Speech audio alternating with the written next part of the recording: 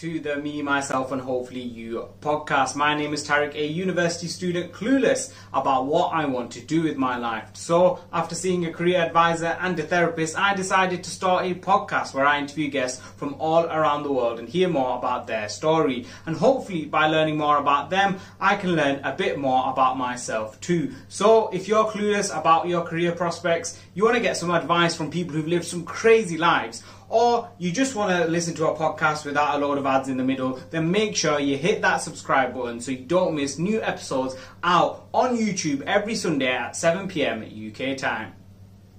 Ladies and gentlemen, this week I sit with a man who's been around dead bodies for a huge amount of his life. First, as a United States Marine Corps for 4 years, which included being deployed in Iraq twice, and then as a lab director who dissects real human bodies and gets hands-on, quite literally, with everything that makes up the human anatomy. He's been behind growing the Institute of Human Anatomy YouTube channel to over 2 million subscribers and is the face of their TikTok channel, which has gained 7.6 million followers. That's a lot of followers. Make sure you're watching this. We go from talking about whether the Iraq war was justified to is it safe to hold a fort in, to being covered in feces at the end of a working day. Yes, it is a crazy episode filled with politics, filled with feces stories and so much more. So without further ado, my guest at this time is Justin from the Institute of Human Anatomy. So, Justin, I want to start off with asking you a few quick fire questions just to get to know you a bit. The first one is really quite simple. Who would you consider as a sort of role model in your life? A good role model. So in my life, you know, that would, there's so many. I mean, I'm surrounded by some amazing family, friends, people that I can just lean on and just so it's all the standards. I mean, parents, siblings, those are all probably fantastic role models because I get to see how they conduct themselves day to day, especially now that I'm a parent. I'm always looking to other parents to see, you know, like trying to extract little pieces of what they're doing so that I can perform the best I can for my son. Intellectually, I would probably put it, that's a really good question. I'd say intellectually, probably Richard Feynman, the physicist, is someone that I have been passionately a fan of my entire life. He died, I think, 2 weeks after I was born, if I remember correctly, but he was a theoretical physicist who worked at Caltech. He was important for the Manhattan Project, the development of the atomic bomb, extremely important for quantum electrodynamics. Kind of nerdy, but the reason why I like him so much is because he is the unicorn in terms of brilliant and also a good communicator, because those things don't actually always go hand in hand. You can have someone who is just next level brilliant and just can't really put forth a good sentence in a way that can actually teach someone, and then you can have the exact opposite. But Richard Feynman was perfect. He was the unicorn. So I'd say he's probably my intellectual role model, someone I strive to be as someone, especially as a communicator and a science communicator, just someone who can know what they're talking about and then also at the same time talk and speak about it, if that makes sense. Yeah, no, definitely. Yeah, it is sometimes a rarity to find the sort of the smartest people or the most sort of intellectually most thought-provoking people being able to teach it, because it's all well and good if you know what you're talking about, but if you don't know how to tell anyone else, then it's pretty much useless. Exactly. And my second quick fire question to you is, if there was a house fire and everyone survived, everyone stayed safe, your pets and everything, and you could only keep one item, what would that item be? Now, you have your phone and your laptop with you, so that is already automatically safe. What would be the other thing? So I've thought about this question quite a bit, and I think the answer is still going to be the same, even though I've been able to not play this as much. It would be my guitar.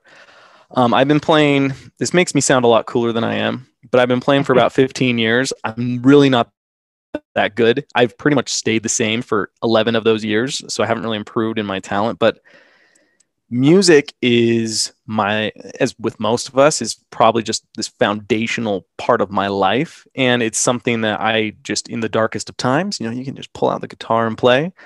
In the best of times, you can do that. It's just something you can always do. And to me, I guess that would be kind of like this recognition that I'm saving that very important part of my life, and that would be music. So I definitely go for my cheap $200 guitar that I bought 15 years ago. That is really not a good guitar, but it has a lot of sentimental value, and I just think it'd be a smart thing to take with me. No, that's cool. That I've always found I can't play an instrument, but I always think people that can play an instrument. I know you sort of downplayed your own abilities, but like I just think if you can play even like if you can play like a lullaby or something like that, then that's sick because you know it's music is like you said, you summed it up perfectly. It plays such a huge role in so many people's lives, and you can play it when you're sad, when you play it when you're happy, whichever emotion, and to be able to play it and even make it as well, I think it's brilliant. What sort of music do you play on the guitar? So I mean, I started with all the you know the standards, you know, like some Leonard Skinner, some Led Zeppelin, some Metallica, those types of things. But I play the acoustic guitar, and I fell in love with the sound of acoustics. So for me, I actually have transitioned again, not very good at a very percussive style where I literally hit it. You know, you try to play the melody, the rhythm, all of it at once. Someone who people might be familiar with is a player by the name of Andy McKee. He got extraordinarily famous on the internet for a few songs. But there's just it's fun because it challenges you in all the right ways.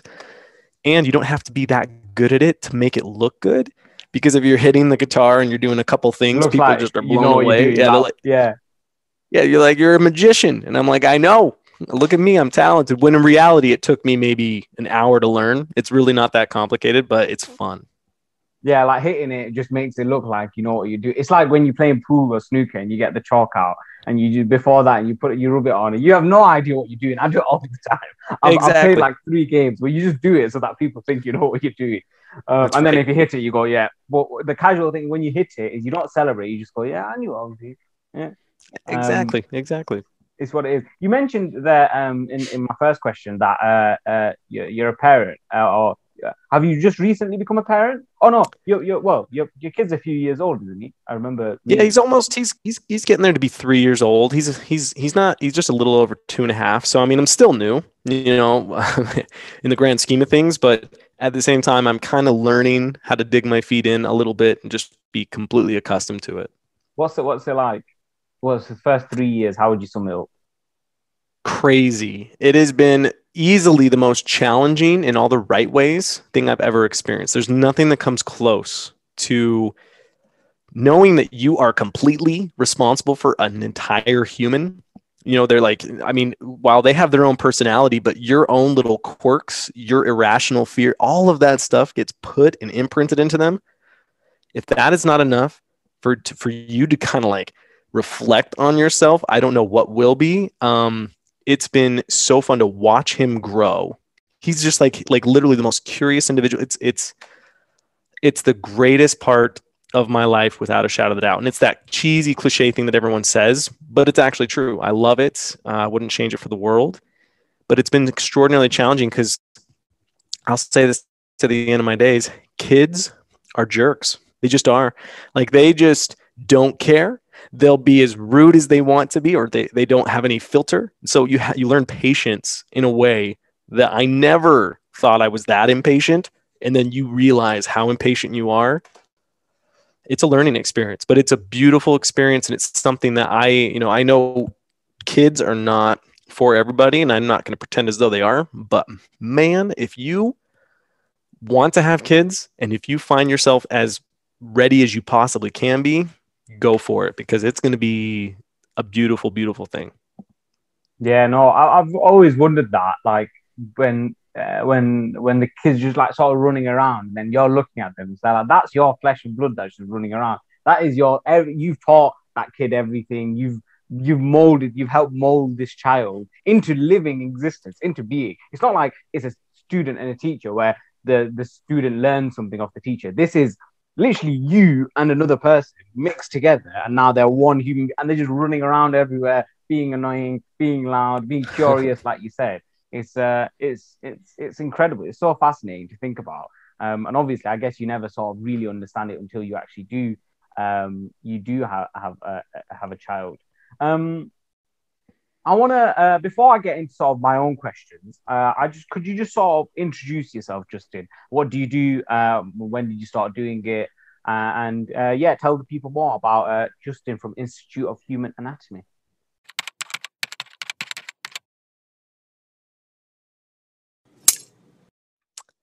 Yeah, that's always a hard question to answer, simply because, as with everything, it's like how far back do you want to go with everything? But I mean, the quick Spark Notes, easy, diluted, version is I am a teacher. I'm an anatomy teacher who works here at the Institute of Human Anatomy. I mean, you can see we have a couple of cadavers behind me. I have been working here since we opened in 2012, so 2012.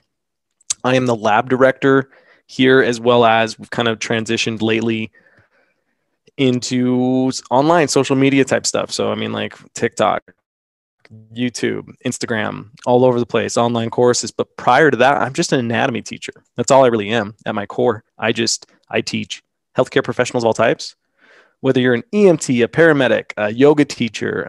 I've actually had the opportunity to teach many orthopedic surgeons, even. Like, it just literally, if you are in the field of healthcare, I can teach you, and that's because I just know as much as I possibly can about the human body. But how I got here is a really long, interesting story, but it's a very long story. The shortened version, I guess you could say, was I used to be in the military, and when I got out, I decided I just didn't really function all that well, as a lot of veterans don't. I couldn't really find a real smooth way to integrate back into society, and that included going to school. So I went to school, and I actually dropped out because I couldn't I couldn't figure out the professors, the TAs, the other students. I thought they were kind of undisciplined. It's funny, if you actually took my current mindset back, I'd be fine. I'd be completely fine. But when I got out, when I was 22, I just couldn't compute. So what ended up happening is I dropped out because I just couldn't handle it. And I recognized there was something actually wrong with the way I was approaching it, because I looked at it. I was like, well, either everyone is wrong or I'm wrong. And I'm like, what's the more likely scenario? And I recognized early on that the problem was likely me. And so I decided to go into massage therapy, of all things, because I figured that was the exact opposite of the Marine Corps. Like, you have, doing 2 deployments to Iraq, all that kind of stuff, and then putting your hands on someone to facilitate healing. I was like, that's the exact opposite. And I was lucky enough that the school I went to offered a university level education in anatomy. It was the exact same anatomy program as taught at the University of Utah, and which is a world-class anatomy program. So I was lucky enough to kind of find anatomy there, and it just sparked. It fueled some kind of fire in me, and that's what kind of led me to where I am today, is, believe it or not, massage school of all places. Yeah, that is. It's such a turnaround. Like you said, it's like the complete opposite. This high, what's the word? High impact's not the right word, but sort of like everything's sort of regimented, disciplined, hardcore, very masculine environment. And then you're going into something that's more about, like you said, massage therapy, about relaxing yourself and feeling better and whatever, and a lot softer environment. It was a complete, turnaround. And I didn't know actually about your military background until you actually messaged me and told me about it. So I want to kind of start there. Why was it? What was it sort of like when you were in the military? What were you doing? You mentioned 2 deployments in Iraq as well. What were they like? So, I joined in 2006 on a whim. I was graduating high school, and I had zero direction. I didn't really know what I wanted to do. And one of my friends said, hey, if you join the Marine Corps with me, we can be in a buddy program and we can go to boot camp together. I was like, okay, I'm in. I didn't even know what the Marines actually were. I didn't do any research. This was literally the most impulsive decision I've ever made. I mean, I end up going to the recruiting office and doing everything there, but I never actually really looked into what it meant to be a Marine, as well as in the infantry, which is the job I chose, which in hindsight was the most difficult job and the most difficult service that the United States has to offer. if I had actually done my research, I probably wouldn't have joined the Marine Corps. I don't regret it, but it was a challenge. So I joined the infantry, and I did that for 4 years. So the infantry, I mean, it's literally what it sounds like. I mean, you're doing patrols, you're a ground pounder, it's just lots of gear, rifles, machine guns, and you just kind of patrol around. So I did 2 deployments to Iraq, one in 2007 and then one in 2009. But that was when the war was winding down, at least in Iraq. So there was not really much combat at all. Instead, it was kind of just keeping the peace, training Iraqi police to kind of take over for what they were doing. We were training locals, a lot of that kind of stuff. So it was a very unique time because the unit we took over for had experienced extreme losses, lots and lots of combat. And then all of a sudden, as soon as we get there in 2007, things completely died down. So very, very lucky in that instance, but that also meant that it was a really strange environment to spend a year of my life in that country where you're not sure if things are going to go bad or if things are going to stay good. And so it was a really weird place to be mentally. But at the same time, it was a lot of fun because since there wasn't this, it wasn't constant combat or anything like that, a lot of times I got to, help build schools, help do a lot of really cool humanitarian type stuff, which was really, really rewarding and a fantastic thing looking back at it. But that was my job, was pretty much just shooting guns, walking long distances. I tell people like, what are you good at? What did the Marine Corps give you as a skill set? I can carry lots of weight and I can walk a long distance. That's pretty much what I'm very, very good at.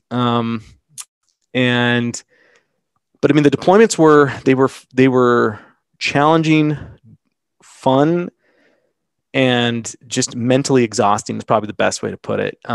Just because you're always on edge, always, but at the same time, I got to serve with some really fantastic guys, some of the most talented, insane people you'll ever meet. And just did that for 4 years until 2010. And then my active duty was up, and that's when I came home. And I technically had 4 years of inactive reserve after that, but it pretty much doesn't count. So I just tell people I was in for 4 years, even though technically my contract was 8 years. Yeah, no. So when you were there, I know you sort of spoke about it was towards almost the end. It was getting close to the end of the Iraq War, a lot less fighting and a lot more rebuilding. So did you not have any sort of experience where things got, maybe what your previous reserve had to deal with? Did you not have that sort of experience? Was your role more about rebuilding and helping these Iraqi soldiers or Iraqi police getting back on their feet, etc.? Exactly. It's like we had a couple. There were situations that would pop up, but I mean, like, sometimes it could be difficult to really explain just how, because whenever I explain it to people outside of the military, it can sound severe, it can sound intense, but to those who've been in those types of situations, it's actually pretty much it's not very intense at all. I mean, we would get some indirect fire, you'd hear some mortars come from places, but they were never really anywhere close. You get pot shots taken at you from time to time, but those were almost always just kind of like, stay out of here, not really trying to shoot you type of situation. So for us, I mean, like, we would find IEDs, but they weren't really going off. The risk was always there, but what had happened was the population, or the local populace, I should say, literally 2 months before we got there, had essentially made agreements with the United States government that they weren't going to attack anymore, and instead were going to just completely switch tactics. They were going to just police their own. And right before we got there, a huge push had been made to sweep out the vast majority of the insurgency. So we were left with a very cleaned out, in terms of aggressors, area. And we were just there to help, teach the local populace how to, we talk to the local sheikhs and be like, hey, what do you need? How can we help you with this, that, or the other? It was a lot of traveling, a lot of patrols, just trying to figure out what was going on. But we weren't experiencing combat in the terms of, you know, like where you're literally looking the enemy down your sights and you're going and shooting. That just wasn't our experience. And it was literally a month or two. You know, if we had just been a little bit earlier, it was all out chaos. And we got to see the leftovers of that. You know, you drive the streets and you just see a hole in the ground that a Humvee would literally fit in. You know, you drive through entire cities that are just destroyed, but that just wasn't my experience, which at the time, as strange as it may sound, seemed like a bad thing because, you know, like you're training so hard for these types of events and then for it to not happen.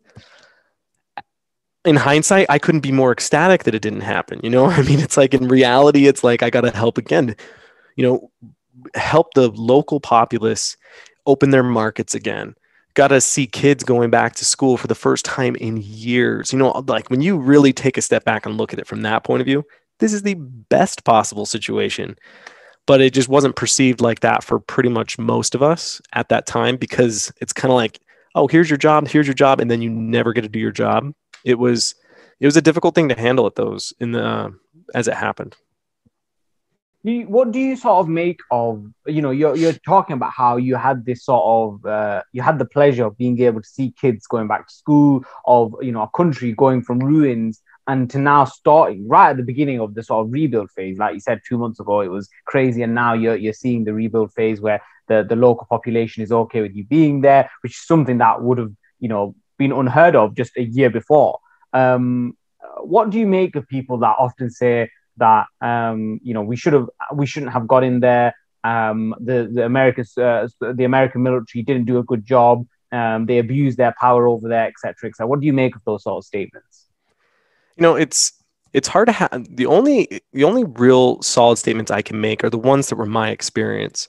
Because I mean, I've heard everything, right? When I first heard, like one of the reasons I did join was because I did believe the cause. Once I got out, I didn't really believe it as much. I don't want to say that it was. I've heard all the arguments since.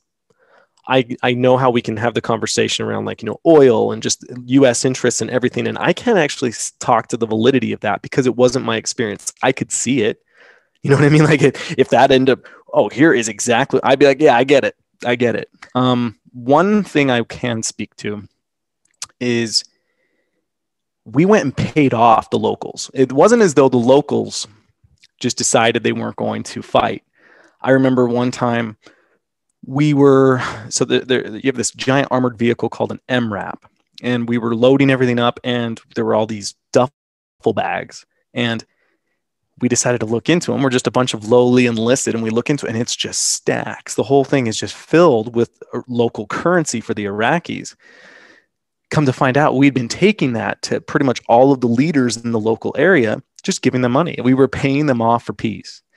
And it was one of those things that just kind of, you know, I'm 19, you know, you think things work one way, and all of a sudden you just get hit in the face with like, oh, like we didn't fix anything, we bought them off. It really affected my perception of right and wrong, the reality of the war. I can't speak to all the higher end stuff, you know, that's way above my pay grade. What I know is that we didn't win that peace that I was lucky enough to experience when I got there. We bought that peace. I can't say if that's the right or wrong thing to do. All I know is that, again, I got to see kids going to school. I got to see that. So it's like, to me, it seems like the right thing that's how it ended up going. But, you know, it's what I would say is, from more than likely, it's just these things are complicated. And as someone who really doesn't have all the details, I don't know that I can say that the U.S. shouldn't have been there, but my gut instinct is, yeah, we probably shouldn't have been there. The whole thing was probably nowhere near what it was said to be, but that doesn't mean good didn't come of it either. So I guess that's just that's just my lived experience. You know, it's like, it's different if we talk about, you know, your opinions, but my lived experience was just that. Yeah, I always sort of find it interesting because sort of so many people have obviously opinions, like you said, on the subject. But then every time when I hear stories from people that were actually there, you know, regular people that were there, I go, oh, whoa, you know, it was a completely different story to what we heard, and or you know, sort of the conspiracy theories behind it, if you want to call them that, as to what the specific people in the military were doing over there. I don't know if you've ever heard of Jocko Willink, him on the Joe Rogan podcast. He's been on a few times. It's fascinating to hear him talk about it. He was deployed more than once, I can't remember how many times he was deployed. And the way he talks about it is really interesting. He sort of gets more into the political side of it, more than obviously we're going to get into. But it is a very fascinating watch, and I do recommend it. But I just always think it's interesting to hear the stories from the people themselves, rather than sort of from the politicians, as to what's going on. Yeah, actually, to really quick on talking about that is, I completely agree. And the thing about Jocko, and I am familiar with Jocko's podcast, I've actually read his books too. He's a phenomenal leader, and he served in Ramadi, so I served just outside of Fallujah. He was in Ramadi just before I was. I got to go to Ramadi and see everything that he talks about, everything you hear. I got to see the after effects of that. I got to see just the entire city essentially destroyed. I was there just 2 months after everything you hear him talk about. So that's what I mean. Like when I say I barely missed it, but at the same time, he was on a completely different level because I was lower enlisted. You know, I'm like, in terms of, you know, I don't know if you're familiar with military ranks, but I'm an E3. So it's basically, I'm about as in the entry point as you can get. They don't tell me anything. They're just like, hey, here's your mission. Here's your ammunition. Here's your flak jacket. I want you to go out there and do what you do. I never got to learn any of the geopolitical problems. I never got to learn any of that. It was so far above my pay grade.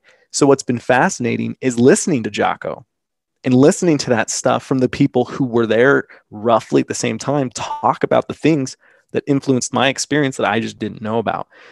So it's endlessly fascinating to me. And I wish I had more, you know, I could have a more nuanced conversation about it. But my experience was literally just, hey, get in this truck, drive over there, and make sure everything's safe. It wasn't the most exciting time, but it was good work and necessary work for that area. And, you know, and I'm okay with that.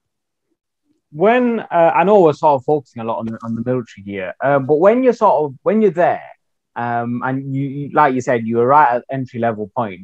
Are you when you have a mission, are you essentially told? Do you have a sort of leader who gets told what the mission is? Then the leader then tells you, and then you just follow wherever the leader goes. Is that how it works? Or are you then deployed into little groups? Are you ever on your own in one of the missions, or are you always with a few people? How does that sort of work? So I was with what are called line platoons, and line platoons are going to be, we're all just a rifle platoon. And so we're divided into different squads. Those squads roughly have about 12 people. You have a squad leader, and then those squads have 3 different fire teams of 4. So what ends up happening, then the platoon is made up of 4 squads, and then there are 4 platoons in a company. So our company was in charge of an area outside of Fallujah, and then the platoons got specific areas in there, and then squads would go out on patrols individually, and then the squad leader would tell the fire team leaders what to do. So it's like this kind of top-down thing, where when I was first there, I wasn't a squad leader, I wasn't a team leader. I'm just a saw gunner. So I just had a machine gun. So basically my job was just listen. That's all it was. It was like, I'm not making any decisions other than I'm kind of keeping my eyes out. I'm looking at the environment. I'm talking with the locals. You know, you're doing your part, but it's a very small piece to the puzzle. You don't need to know an extreme amount. What they do tell you is you always get a briefing before you go out on your mission. So they say, this is what we're going to be doing. This is how long we should expect to be gone. But they don't give you all of the details. They give you what you need to know in order to perform your job as effectively as possible. And that's what you go do. And then, you know, so there were times where we would get more information depending on the mission. And other times it's just, hey, this is a patrol. So it's not like things were being kept from us as in like, oh, we can't tell them. It's more like, I don't know that you need to know that. And at the same time, I don't know how much my superiors knew. You know, my squad leader, it sounds interesting. Like, you have a squad leader, think about how young these people are. I was 18, 19. My team leader was 19. My squad leader was maybe 20 or 21. My platoon sergeant was maybe 24 years old. Like, it's all just a bunch of young kids, you know? And so to sit there and say, okay, it's not as though you can't get a lot of responsibility. It's not that you're unintelligent. What I mean is, how much do we really need to tell all of you to be able to do this small aspect of your job? For our purposes, it tended to not be that much. For Navy SEALs like Jocko, it's a whole different game. You know, because they're doing so many different things all at once, but they're trained for that. For the United States Marines, we're bulldozers. Like, that's what we are there for, is we are just there to wreck shop. And then everyone else will come in afterwards and start policing. We had to change those tactics as the war unfolded, but for your average everyday Marine, they don't need to know a lot.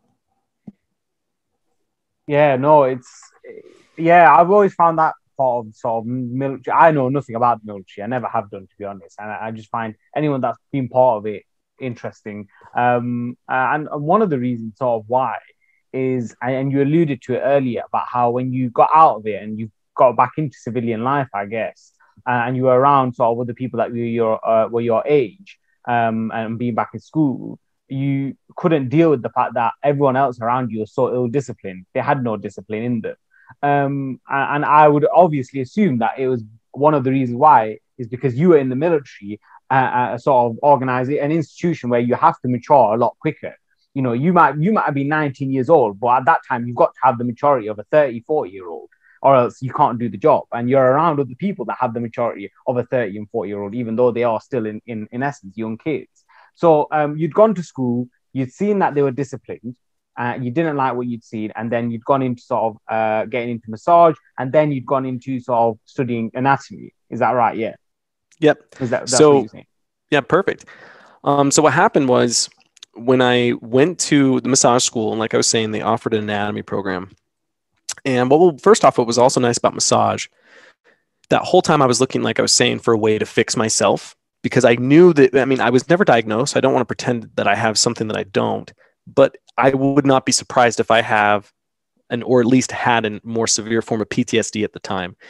Even though I didn't go through anything really, really, really severe in comparison to a lot of other guys, you have to understand you're amped up to a degree where you're constantly on edge. And what I know now about the brain is that in those first 25 years of your life are the most influential in the synapse formation of that prefrontal cortex. And you think about an 18-year-old who's like, all right, this is your job. We're going to teach you how to kill things. We're going to teach you how to do it very well. We are going to, this sounds more harsh than I really intended, but it is a form of institutionalization and manipulation to create this killing package, right? This perfect killer, this trained killer. To be able to turn that off is literally it's literally asking yourself to turn off the synapses in your brain. And that's not something that is easily done. So that was what I recognized the problem was, is that, say, if the professor was late to class, I, in my mind, even though I wasn't thinking of it in these terms, equated it to something similar to you being late for a mission. And when you're late for a mission, people die. And so even if the professor's 3 minutes late, I literally view that as like, what the hell are you doing? You're going to get us all killed. Even though I'm not thinking in those terms, the feeling, the emotion is just as raw and real. And so massage, I hoped, and it turned out it was true, was a way to help remedy that, to help heal that problem through patience, through just soft tissue manipulation, everything about that. And massage did answer that. Massage is an incredible field, and it's something that I owe so much to in terms of what I view as fixing a lot of those PTSD problems. But what was also happening was Jonathan, who's the other teacher here, he was my instructor. And what happened at the Institute, so he started the Institute of Human Anatomy with his brother-in-law. in 2012. So this is 2010. I meet Jonathan. He had just started teaching. He had taught a couple years at the University of Utah, but he had just started teaching at the massage school. And after I graduate, I become a TA at that massage school, and I get to become Jonathan's TA. And so I then take the anatomy program again, and this is a trade school. So there's morning, afternoon, and evening classes. I'm single. I got no kids. I got nothing but time. I just fall into the TA position, and I'm there literally, for some instances, 10 hours a day, just taking anatomy classes, essentially the same class over and over and over. And what ended up happening is when Jonathan opened up this lab, he needed a TA and he needed a lab assistant. And so he asked me to come along. And so in those early days, he was my mentor. And I don't want to give him too much credit, because if he listens to this, he's going to be like, oh, I knew it. It was all me. He needs to calm down. All right. Jonathan, you need to calm down. And you also need to put my story on the Institute of Human Anatomy story a lot earlier. There you go. There you go, Jonathan. You put it on 20 minutes before we recorded. That's why I got my phone out looking at questions. Come on, Jonathan. Get with it, Jonathan. He basically taught me how to dissect. He taught me how to work my way around the cadavers. And what was amazing is that he gave me the opportunity to be able to teach when we had all these students coming into this lab. And then he went to PA school to go become a physician assistant. And that was in California, and we're located in Utah. He can't run the lab. So he then asked me, do you want to run the lab? I'm like, I guess, yeah, I can do that. I can teach the labs. And what was amazing is I emailed the professors up at the University of Utah, who are world-class anatomists, and I just asked them point blank, I'm like, can I come to your class? I'm just going to audit it. And they're like, yeah, I don't care. There's 400 people. You know what I mean? There's 400, like, you're not going to have any proof. You're not going to have any evidence. You're just another person. And what I end up doing is taking the entire anatomy program yet again from those professors. And then I had my own cadaver lab to come back to. And so in those days, back in 2012, 2013, 2014, I would go to class, and then I would come and I would print off the lab manuals from the University of Utah. I would sit here all by myself. It's 2 a.m. in the middle of the night with all these lab manuals, textbooks. I'm just surrounded by cadavers, and I am just studying relentlessly. And I did that for years. I did that. Well, I mean, I didn't do the school for years. I did that for about, 8 months. And that's what kind of really got me really, really into anatomy and hooked into it, is where I found a way, even though I had every intention of going back to school once I was fixed in my head, the cards just fell out in this extremely unique way where I didn't need to go back to school because I had a career as a massage therapist. I also started teaching full time at that massage school that I was a TA for. I was teaching here at the lab. I was going to the University of Utah for free, and I had all of these cadavers for free that I was the luckiest person in the world. It all just fell out in this way that where all of a sudden I didn't need to go back to school because everything was just working out for me. So that was kind of like that genesis of getting me from trying to fix myself. That was literally the only idea. It was like, I just got to fix my mind, to then all of a sudden, boom, I'm teaching people in the lab 5 days a week. Yeah, no, that's crazy, because it's like you went from, hello? Can you hear me?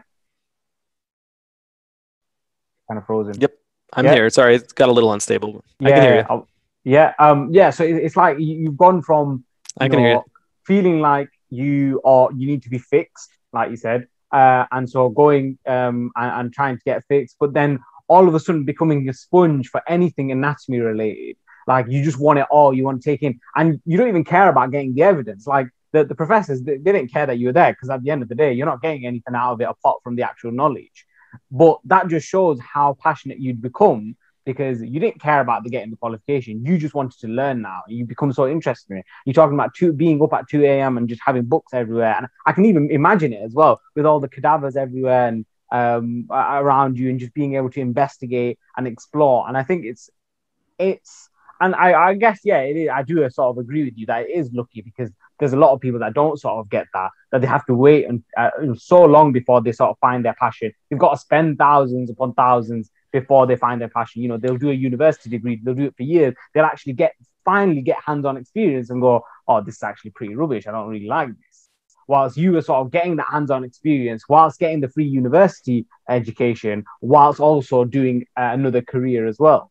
And yeah, it's a fascinating story to tell. It's a bit of a sort of simple question, I guess. But why are they called cadavers? Why don't you just call them like corpses or something? So you can call them corpse. You can call them dead body. Cadaver, I believe it has a Latin base. It might be Greek, but it's either Latin or Greek.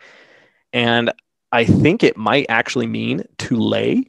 I'd have to look into that again. So that's one of the things about, like with anatomy and all of it, you're basically learning Latin and Greek, and then you're breaking down the etymology, the study of the words of it. But I believe it's something along those lines. It may not be literally to lay, but that's just what it shows. But I mean, there's no like rule book that says you have to say cadaver. You can say whatever you want. It just seems that for most instances, people are most comfortable with saying cadaver.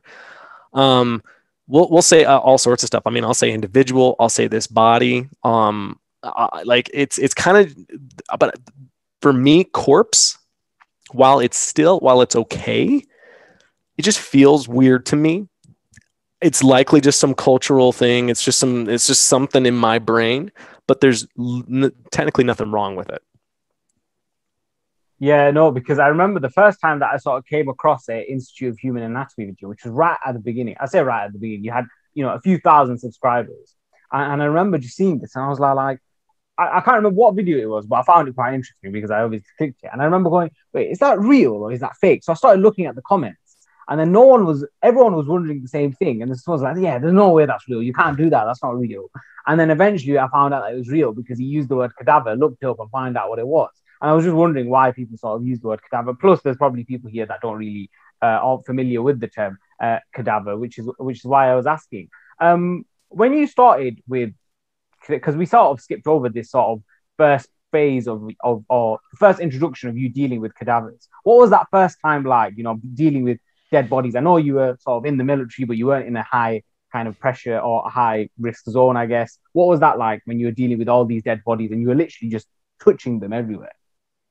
It's a great question. Weird.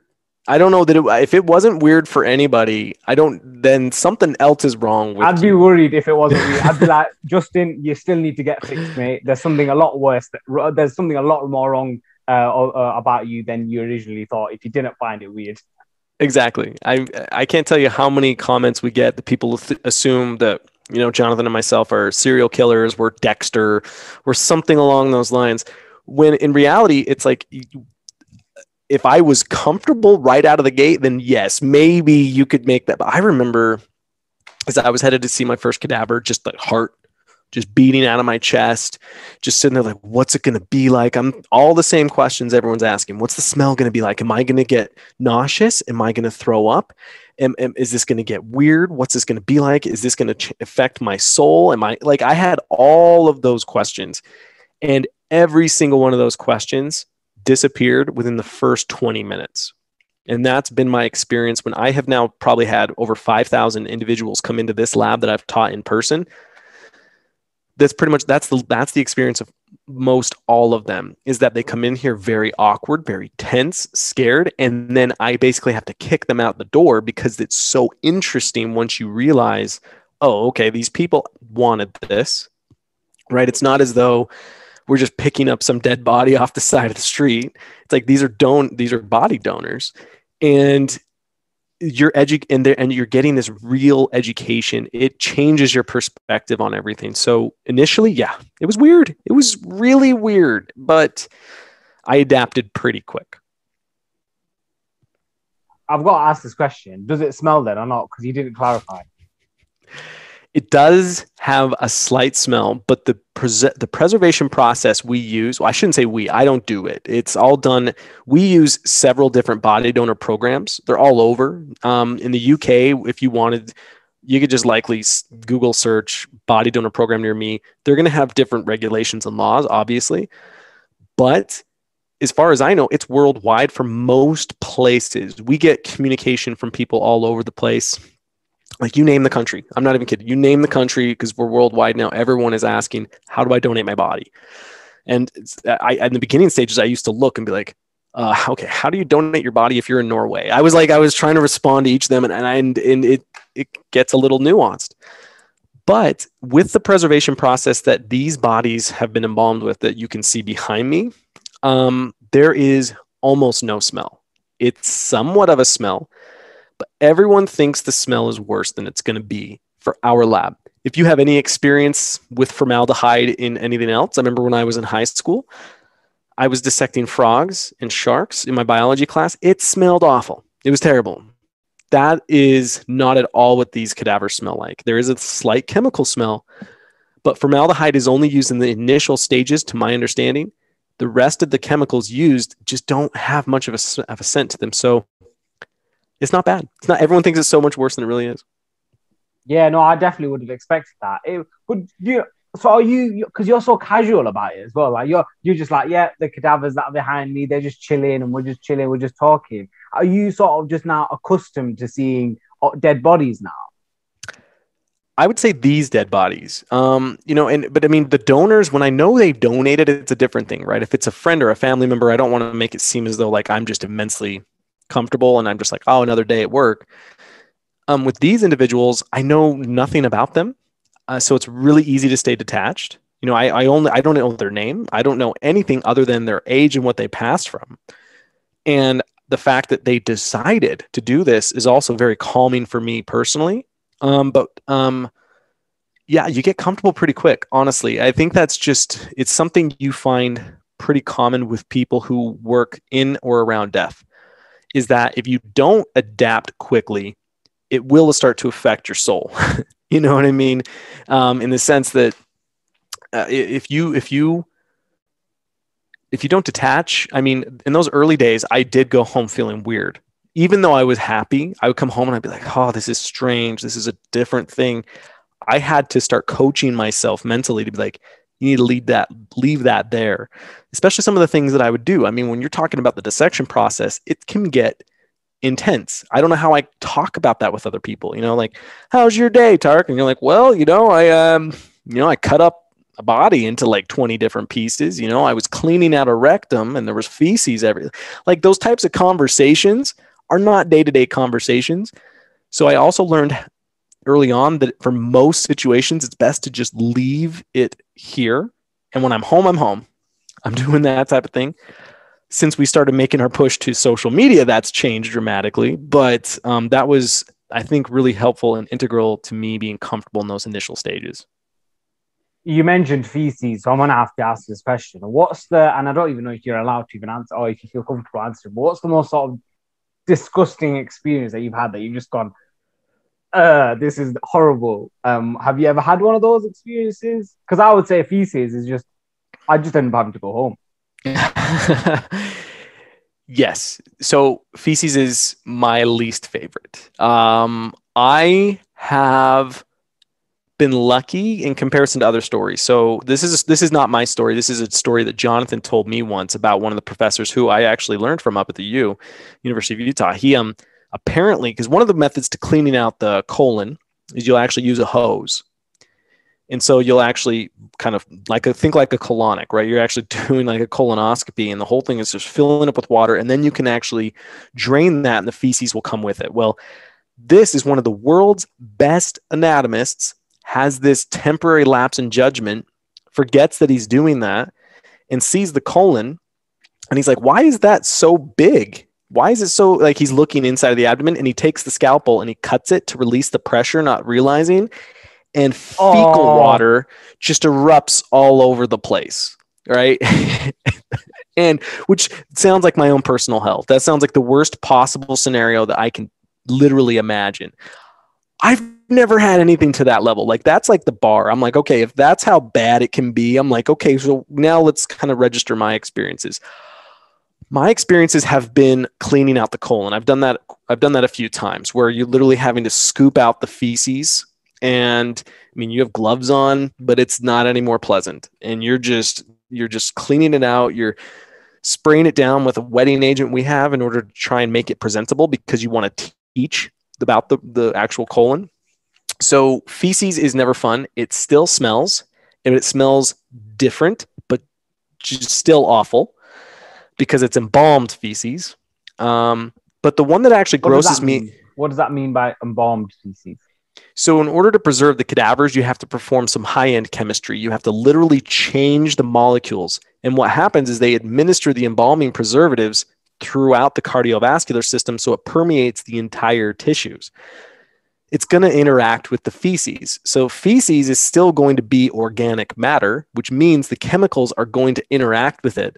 It may not preserve it in the same exact way as, say, like muscle tissue, but you can't expose these chemicals to feces and not expect some kind of chemical reaction to occur. And that's exactly what does happen.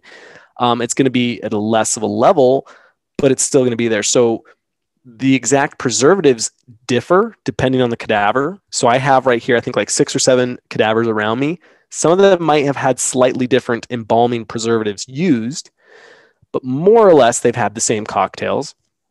And that means it's also affected their digestive material that's inside of them, if that makes sense. Yeah, no, it definitely does. If you enjoy cocktails, then I bet you sort of had a bit of a moment there where you're just thinking, oh, cocktails for feces mixing together. It's the best. Sounds so yummy. I bet you love your weekends. After a long day of work, you know. Oh, yeah. Oh, you know, the actual sort of when you're feeling them. I know these are sort of very basic, silly questions, but I've got to ask them. I'm very interested in this. When you the skin itself, is it when you touch it, is it a lot more different? Can you immediately sort of tell the difference between that sort of skin and then actual humans, or how similar is it? Because the way I see it is you're touching these all the time, and then like when you touch it, say you're holding someone's hand, like does it end up getting a bit weird? I know you sort of said you've got to distinguish the two, work and home, but yeah, what's that like? What do they sort of feel like? Feels completely different. Okay, it does. There's no way you can preserve the body without changing the texture. And one way to put it, and I even said this in a recent video, but I've been saying this to my students for years, is you're pickling the body, right? It's no different than pickling anything. So you fill in the vegetable, right? If you pickle it, it's going to change in texture. You can still identify it, right? Say like if you look at the classic pickle, you see a pickled cucumber. You can still tell, that was a cucumber, but it's changed.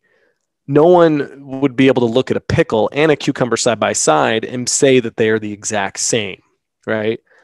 So that's been my experience with these preserved cadavers. Obviously, unembalmed cadavers, those are ones that have been either frozen or are fresh, like you're performing an autopsy. It's the exact same because that's just the way it is. But for this preservation process, it makes it more tight, leathery. Even leathery is not even the right word either, because leather still has more a soft feel to it than this does, at least in terms of skin. The rest of the tissue can be very, very soft, but the skin just kind of pickles. It just gets tougher. And so you can tell when you're feeling cadaver skin as opposed to living skin. The other thing too is cadaver skin is always cold. And so there's this thing that happens when you feel the coldness of it, that you just realize this is not a part of a person. It used to be part of a person. It's no longer part of a person. This is this cold thing. And it then becomes easier to detach from it and learn from it. And it's now going to be a learning tool. Yeah, it definitely does. Even when you're watching the sort of videos, that's why I was saying before, when I first ever watched a video, I was questioning whether it was real or not, because it sort of looks real, but then it has that sort of weird sort of look to it, especially the skin. And I think leathery is sort of, I don't know how it feels, but in terms of looks, it does kind of look a bit leathery as well, which is why I wanted to ask you that question. earlier on, you mentioned, or you sort of alluded to, you had to distinguish between the two, home and work very early on, and that if you didn't, it would definitely sort of eat at your soul almost. And when we're thinking about things like souls, it's related to things like spirituality and death and whatever. Has your perception of death changed whilst you've done this job, and your perception of sort of afterlife, or did you never really have any sort of care about things like that? So for those who may not know this about Salt Lake City, Utah, or Utah in general, but I feel like most people are familiar with this, is that this is where the Mormons are from. And I was actually raised in the Mormon faith. I left the faith when I was, I think, like 14 years old. And, I'm not trying to make judgments about people who stay in it, but for me, there was huge cognitive discrepancies that I couldn't really handle. I remember asking one of my, the big one was like the dinosaurs type of thing. I was always talking about the dinosaurs. I'm like, well, what's going on with the dinosaurs? I don't understand how this is working with carbon dating, with the geological formations. It's just 14-year-old Justin just kind of like harassing my church leaders about dinosaurs. It just didn't. Could you sort of just explain what you mean about, like, why you asking about dinosaurs and why that's sort of contradicted with what Mormon belief is? Just because when you're talking about timeframes in terms of like when the earth was created, like this, like, because the Mormon belief is this, there's a great deal of similarity with that. And most of all the other Christian religions, there's some big differences, but at the same time, there's also so many similarities. I mean, they still use the same Bible. They just have an addition to it. So when you're talking like the book of Genesis and just the creation of the earth, it's all the same story. And it just never really made sense to me from a scientific perspective. So what I'm trying to get at is pretty early on, I remember probably being around 10 years old, I started to really just kind of question and get to the point where I was like, I don't know that there is an afterlife. And that's kind of where I've been since. The Marine Corps really, really did a number on this, because I remember the very first time I was going to actually go outside the wire. So the wire is, you're in your base, right? And you go up right to the gate, you get out of your vehicles, you go up to these barrels, you put a magazine in there, you then send a round into the chamber and load your rifle. And that is like this, it's this tactile sensation of just like and that as soon as you go out that gate, all bets are off. Very first time I did that, I remember just the distortion of reality, time dilated, everything. My very first time outside of the wire, it was this place where you're like, I'm no longer safe. I'm just not safe. What happened over that first week is this acceptance. And it's a dark thing, but so many 18, 19-year-old kids, you know what? If I die, I die. And that's just the way it is. I learned to accept death and see the inevitability of it very, very early on, to the point where all I did is I hoped it'd be quick. So it's a dark turn on it and take on it, but I think it was necessary in order to do the job, because if you're it's not as though you want to die, but if you're constantly like, I'm going to die, it's like you can't do your job. So in order to do your job, you have to be able to shelve that and you go, if I die, I die. Well, then you then couple that with working with cadavers. To me, it's just been this thing where it's, in my personal experience, it just seems the most likely thing is when you die, you die. There likely isn't a soul. If there is, I don't know how we can scientifically find it, which is not the end of the world, but at the same time, I don't know how we have an overall useful conversation in terms of objective reality around it. I love having those types of philosophical conversations. Earlier on, when I was first getting out of the Marines, I became fascinated by Eastern philosophy. One of those reasons is because I was, again, trying to fix my mind. So I was really diving deep into meditation and Taoism and Buddhism. So I love having those deep existential, esoteric conversations. But in terms of just raw science, what we know and what my experience has been, I don't really perceive there to be a soul. For me, it just seems when we die, we die. And that's just kind of, it's been pieced together from just my time growing up within the Mormon church, leaving that church, going into the Marine Corps, and then working with the cadavers. That's what's kind of melded it all together into this worldview where I don't fear death. I don't want to die. I'm not looking forward to it. I'm hoping that that is very far on down the road. But to me, I don't live in this existential fear of what will happen afterwards. You know, like I don't sit there. I'm not bogged down by like, is there nothing? What if there's nothing? Like that doesn't, it doesn't hit me anymore. It's just, if there's nothing, there's nothing. And this is a completely different story. I actually did a YouTube video about it. So if people are interested, I mean, we can go into it if we want, but I mean, I got close to death. I almost died a couple of years ago. My bowels got twisted and I had to go into emergency surgery. I was going into kidney failure. I was hours away from death. It was a horrifying experience, but I do remember that was almost like this trial to see if I could put my money where my mouth was. Cause it's easy to say that. Well, I'm not afraid of it. But it's another thing to live it. Well, when it was coming for me and I could feel like legitimately like, oh, I could literally die in the next few minutes, or when they were putting me under the knife and I'm like, oh, I may not wake up.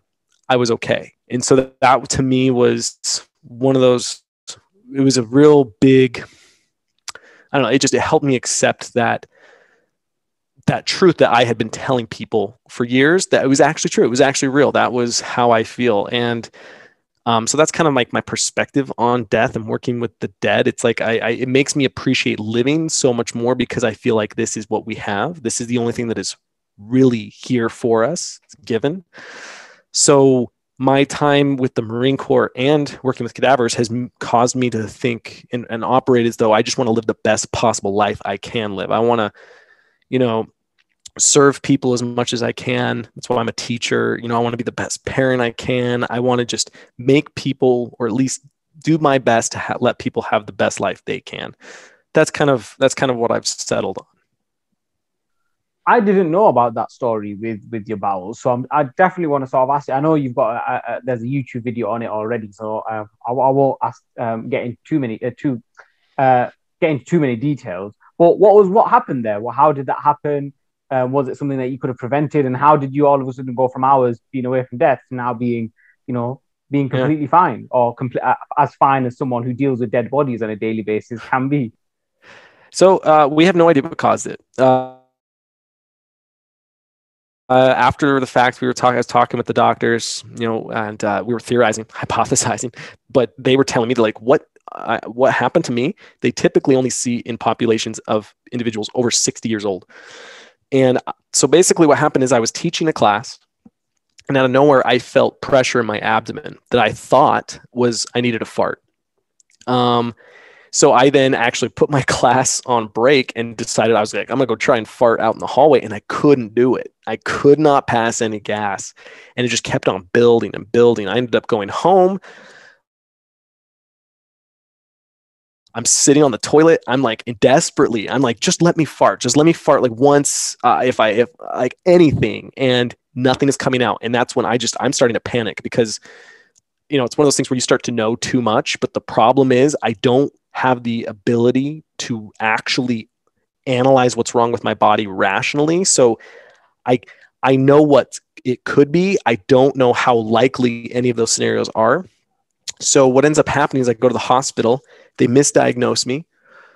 They think I have what's called gastritis, so an inflammation of the stomach. And in all fairness, I did have every symptom of gastritis. But where they failed is they didn't elect to give me a CT scan, which would have shown that I did have a giant mass of scar tissue that, again, we have no idea how it formed, but somehow, some way, scar tissue formed in my abdomen and pinched off my small intestine, making it nothing could get through. And what that did is it caused this cascade of events through my entire digestive tract, where I was now vomiting up bile. I couldn't pass gas. I couldn't defecate. I couldn't do anything. And now all that was happening is that means I couldn't get any nutrition. So anything I drink or try to eat couldn't get into my bloodstream. So the reason why my kidneys started to go into failure is they were experiencing such massive dehydration. Because after I got the gastritis diagnosis, they sent me home and said, look, this is likely to get worse before it gets better, but it will get better. I want you to just go lay on the couch. I did that not knowing that I didn't have gastritis, and instead my colon was slowly starting to die. my entire digestive tract because blood supply was pinched off to it. So what had ended up happening is as soon as I started vomiting up bile, that's when I knew. I was like, I got a big problem. So we went back to the hospital. They had to give me 4 IVs just to actually go ahead. How did you know it was bile then and not just normal vomit? The color and the taste. So right. Bile is going to be greenish, yellowish, brownish. And I hadn't eaten anything. So I hadn't eaten or drank anything because I couldn't stomach it. And yet I was vomiting up massive amounts of this green substance that I automatically knew. I was like, that's bile. That's coming from my liver. Because what had happened is since the intestines had been blocked off, the bile was getting secreted, but it had nowhere to go. So then I just ejected it and started vomiting it up. So when I got there, they gave me the 4 IVs so they could give me a CT scan. And as soon as I got back from the CT scan, they were like, we have to go to a surgery right now. Like it's literally just, okay, we're going. And I remember they just wheel me towards the OR. The anesthesiologist comes over and says, all right, so you're going to go under the knife. They kind of briefly explained what they're going to do, had me count back from 10. Next thing I know, I'm waking up. Hours later, I have a 6-inch or so, well, I don't know how many metric system, it's going to be, probably, what is that? 6 inches, 7, 8, 9. Honestly, I have no 9 centimeters. 6 inches. Long gash, just right. Yeah, right. But it's going right down the center of my abdomen. And what they had to do is they opened me up and they found this just giant purple mass of scar tissue, and they removed it. And it then caused, so then it was about a couple months long recovery process. I had them pumping out the contents of my stomach. I couldn't eat or drink anything for another week. Ended up having that. I hadn't eaten or drinking anything for about 2 weeks. I lost 20 pounds. I don't know how many kilos that'll be, but I lost a significant amount of weight that I didn't need to lose. I had to almost learn how to walk again, how to swallow again. And they ended up telling me, they're like, yeah, they can't say this definitively, but it's likely that if I had waited another 24 hours, I would have died at home. I just would have fallen into a sleep at home and died of massive dehydration and my colon starting to die because it had been strangulated and no more blood was going to it. All because of that misdiagnosis. But we have no idea how it started. No clue. It shouldn't have happened to my age group. At the time I was 30. There's no reason that should have happened. Based off of what we know about it, who knows, maybe just lightning struck me. So do we not know how you can prevent something like that, or is it just sort of essentially a matter of luck?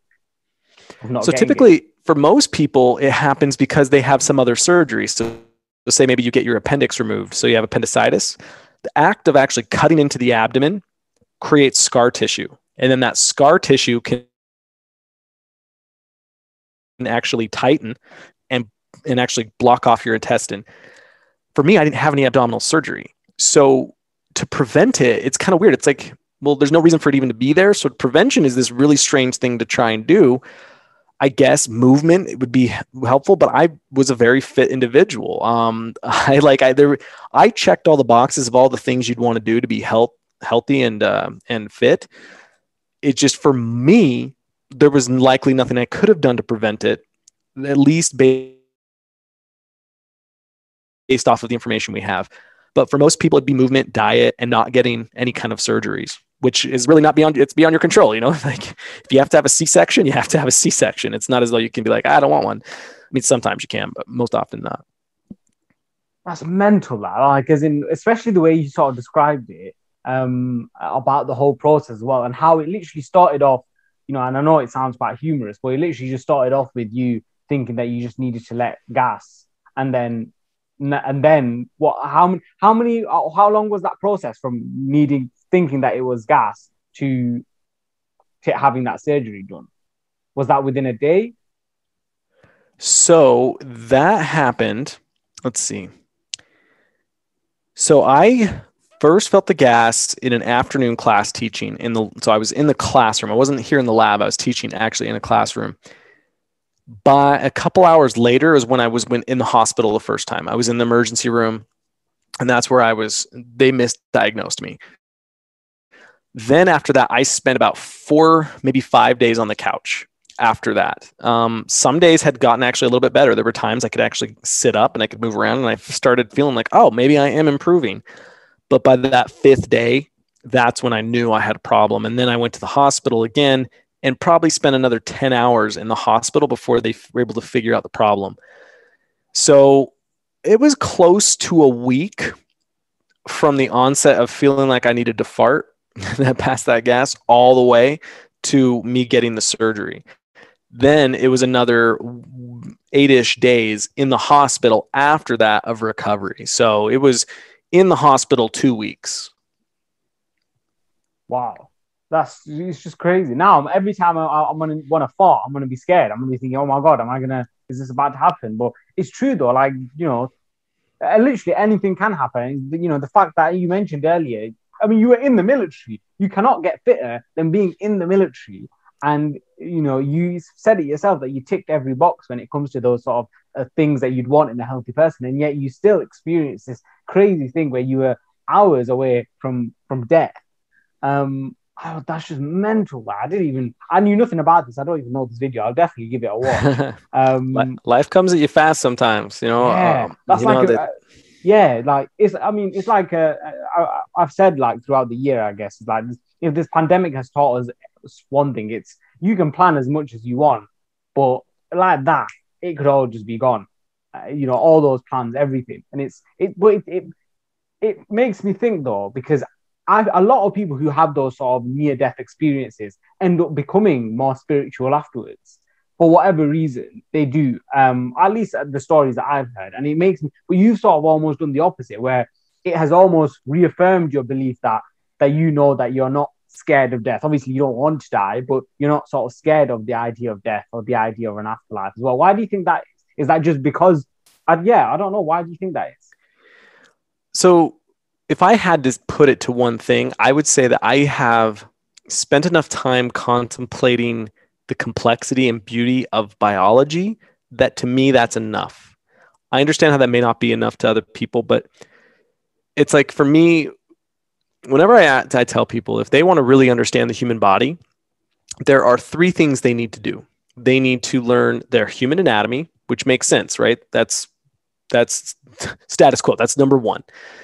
But then as soon as you learn your anatomy, you're kind of like, well, it leads you into natural questions. You're like, well, okay, but what happens if it breaks? And then that teaches you pathology. Okay, well, how do I prevent it from breaking? And that teaches you nutrition. And then it kind of starts on it. But at the base level, you need to know your anatomy. Before that, though, you need to understand your evolutionary biology, because that teaches you how the human body got to this point. And then you also need to understand your embryology, how you developed inside of the womb, because that explains certain things. Like, for instance, this muscle right here called pectoralis major, it's on your chest, but it actually, when you were developing inside of mom, it was on your arm. And then what happened is, in utero, it moved and attached itself to your chest. If you want to actually understand how the body works and why it works, embryology is so important. But evolutionary biology, in my estimation, is probably the most important, because it gives you, while you can't answer everything, it gives you the ability to ask the right questions, to position yourself to be later on in a place that you can get the answers. What I mean is, evolutionary biology is just like, okay, what happened here, then here, then here, then here to lead to this and this and that. And when you start looking at all of life like that, plants, animals, you name it, it changes your perspective to where, at least it did for me. I just started saying, you know what? I don't know that there needs to be. I would love it. Like, if I die, Tarek, if I die and all of a sudden it's like, I'm going to be stoked. Don't get me wrong. I'm going to be like, yay, this keeps going. This is awesome. All right, let's go. That's let's do this. Like, come on, let's do this. Yeah. Next chapter. Let's do this. But if there's not, this is enough. This is enough for me, because I see the complexity, the beauty of life. I see the purpose of it. And this sounds cheesy. I'm a new parent, so this makes sense. But I truly see it from the evolutionary standpoint. I'm like, what's the purpose of life? It's to make babies. It really is, because you can feel your chemistry, your synapses rewiring as you look at that child, as you take them through life. You just start. by focusing on life here and now, which this is where you can get into all of the wisest teachings from people far wiser than myself, have all been like, yeah, just be okay with here. I just don't need that life. And so when I was in the hospital, I was reflecting on, I was like, I don't want to leave this behind. If I need to, then okay. But this is what I'm really wanting. This is it. And so it reaffirmed that. And I didn't need the spirituality. Instead, I just kind of wanted family and friends. That's what, to me, is what life is really about. Yeah, I mean, it's a beautiful way to sort of to put it as well. And I mean, we're going to go from this, near death experience, complex questions, and thinking about afterlife. We started the podcast off with some quick fire questions. I'm going to end it with some quick fire questions as well, because thankfully, Jonathan did eventually put my question box onto the Instagram page of Institute of Human Anatomy, and my phone's been like buzzing off with notifications because I've just got a load of questions that people have just sort of sent in and they want answering. Have you got a favorite body part?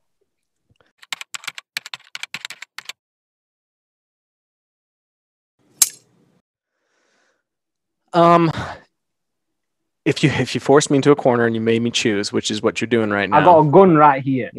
Yeah, I would put the brain. It's just the most fascinating. It's the easy answer, but there's a reason why it's the answer for most people. It's because it's endlessly fascinating, and you can have the most interesting conversations possible with it. But what I would say is a close second, honestly, is the heart. And the heart, mainly because the heart doesn't require the brain. I could rip your heart right out of your body and place it on the table, and it would still beat about the same as it is right now for about 3 minutes. And that's because it doesn't require input from the brain to say beat. Instead, it's capable of what's called self-excitation. The heart itself tells itself when to beat, because if you get knocked unconscious, then that's a problem, because then the heart has nothing telling it to beat to send blood to the brain. So the heart is independent of itself, which is one of the reasons. Maybe not this explicitly, but I mean, you can kind of attach it. So maybe this may not be literally so, but for the vast majority of human experience, or at least a significant portion, many different cultures believed the heart to be where the consciousness was, where the soul was. We talk about your heart breaking and all that. It's because you feel it's very visceral. The heart is just a very fascinating organ, but it's pretty simple when you compare it to the brain, especially the more modernly evolved aspects of the brain, like the frontal cortex. So definitely the brain, but close second, the heart. I didn't know that about the heart, but it makes sense, obviously, because if you're knocked unconscious, then your heart still needs to be pumping for you to stay alive. I didn't know that. Yeah. So is it like the heart has sort of its own sort of mini brain then telling it what to do? Is that, or why is it still pumping? And why doesn't it carry on pumping? Why is it just after 3 minutes? Because it still needs oxygen. So if you're not able to, the heart may be able to pump, but the lungs and those things, those have feedback systems from the brain itself, or at least the brain stem.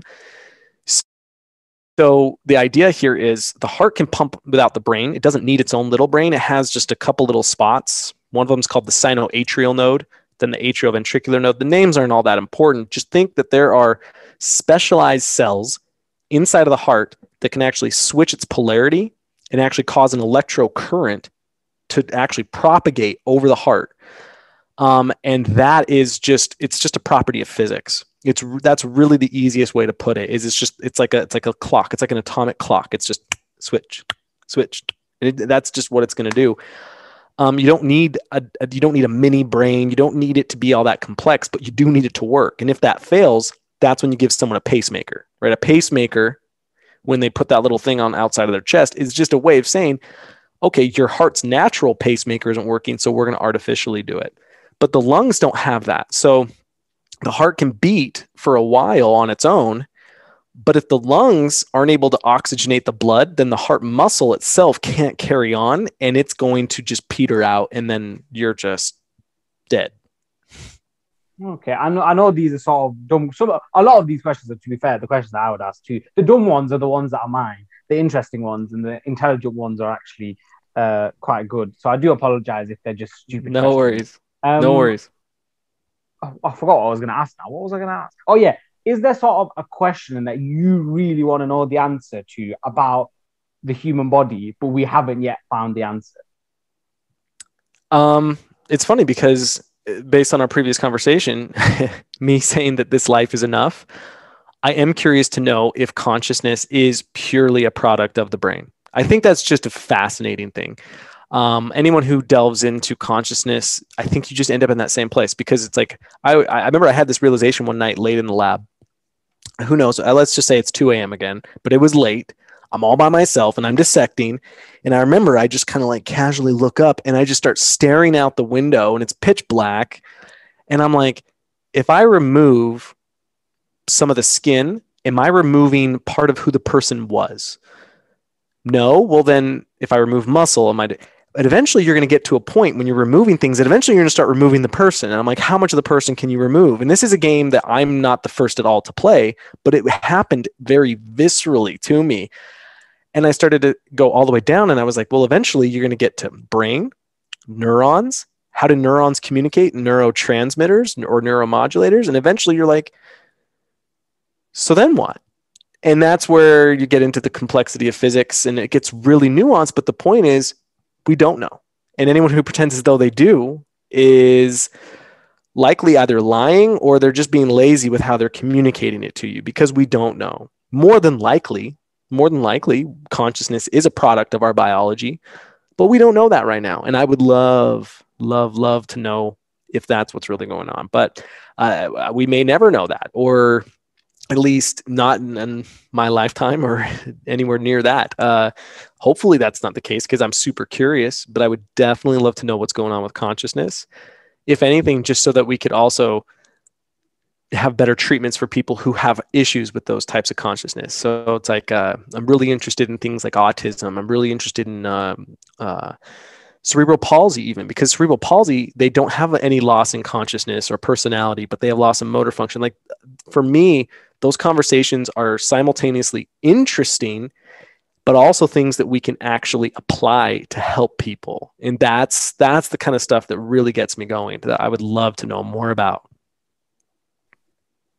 Yeah, no, it is a very interesting question. And it would almost help to answer a lot of sort of the kind of, I guess, the political / philosophical questions that society seems to have about what is personhood, what is consciousness, etc. I studied philosophy and ethics last year for 2 years, and a lot of the time it would come to the sort of conclusion, well, how do we define what consciousness is? And we'd look at things like abortion and whatever, and being able to come to that. So, I mean, hopefully one day we do find the answer to that question. Obviously not right now, because instead we want to find out the answer to the question of how many organs could we remove from the body for the body to still work properly, I guess. This might get down to how you define an organ, because if you look in the popular media, sometimes they'll say, like, a couple years back, we discovered something that anatomists had actually theorized had existed, or at least not really theorized, but assumed existed, called the interstitium. And the interstitium, it doesn't really matter what it is. It's part of a way of improving your lymphatic system and your immune system. But in the media, it was written like, anatomists discover a brand new organ. There's another one called the mesentery, which your intestines are attached to. Just a couple years ago, I remember seeing an article. Again, anatomists discover a new organ. This is where you start to get into semantics. It's like, how do you define an organ? How is that different than a tissue, this, that, or the other? But if we put all that aside and we just say, okay, the classic organs, your kidneys, your spleen, all that kind of stuff. Well, you could live without both kidneys, but you'd need a dialysis machine. So you could live with one kidney. You could live without a spleen. You could live with one lung. You could live with sections of your brain missing. It really gets to be this game of which part of it is missing, in terms, like, you can't live without your whole brain. But I mean, like, everyone knows the famous story of Phineas Gage, right? Phineas Gage was a railroad worker where a steel rod went through his head and removed a significant portion of his frontal lobe, if not the whole thing. I can't remember. And he still existed. He still lived. I had a student a couple years ago that had a tumor and had a huge portion of his parietal lobe just gone. And so it's like, well, if that's missing, and then I make your kidney missing, and then I make your spleen missing, that might complicate the issue. So it starts to get to be this really weird game that's kind of hard to answer. But in my estimation, it's like, could you live without your reproductive organs? Sure. So it depends on your sex. Are you male or female? How many reproductive organs do you have? Could you live without your spleen? Sure. Are we including technology? I mean, I'm not trying to get to be like that person who's just like, but at the same time, there's a lot to it, because if we include technology, people can be brain dead and still technically alive. Again, but it also depends on how you define death. So it gets to be kind of hard. I don't know if I can give you a good number right now. I'd have to probably start writing it down, but probably 5 or 6 organs, probably. Without it, I would guess you'd be okay. Okay, not okay, but you'd be alive. Get rid of part of your brain, your kidney. You'll be all right. You'll be chill. You'll be, going around. You'll be fine. It's all right. Yeah, you don't need it. Exactly.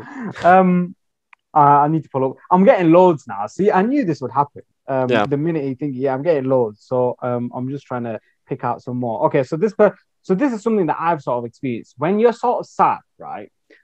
This person says, why does my throat feel clogged when I lay down, even if I try swallowing continuously? I would assume you'd have to see a doctor if that's the case, if your throat is feeling clogged when you're lying down. I guess it would depend on what they mean by throat, because your throat, by definition, is what's called the pharynx. And the pharynx is just, it's a couple different types of tissues, but you have a nasopharynx, an oropharynx, a laryngopharynx. You have different pharynxes. But in the anatomy books, they all look open. That's a big thing that people talk about, the difference between an anatomy class in a lecture and then you're here in the lab. It's like things are either bigger than you thought they were, or smaller than you thought they were. It really depends on the artist and how they draw it. But in terms of the throat, if the upper portion is closed off, it's really not that big of a deal, because then you can still breathe through your mouth. But if the mouth, the oropharynx or laryngopharynx is closed off, you're in trouble, because you're no longer going to be able to breathe. So I don't think that that's happening.